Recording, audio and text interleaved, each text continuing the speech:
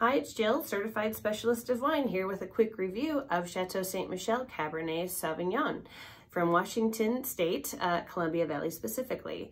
The nice thing about Columbia Valley, Washington Cabernet is that it's a little bit like Bordeaux and California had a baby. So you get the kind of the rich fruit that you expect from the West Coast with the kind of structure that you get from Bordeaux. The Chateau Ste. Michelle Cabernet is has this like lovely kind of dark red fruit, currants, black cherries with a little bit of wood essence on the nose.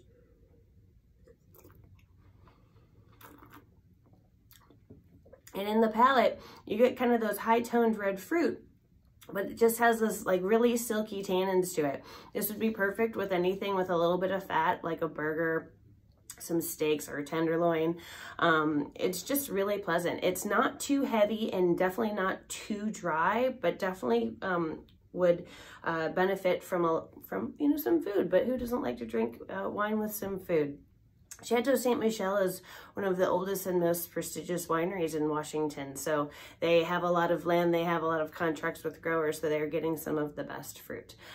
Always a really great deal, always a good value. So pick up a Chateau Ste. Michelle Cabernet Sauvignon. Cheers.